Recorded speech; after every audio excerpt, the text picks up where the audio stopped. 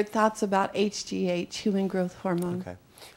Human growth hormone is kind of mislabeled. It's really repair hormone.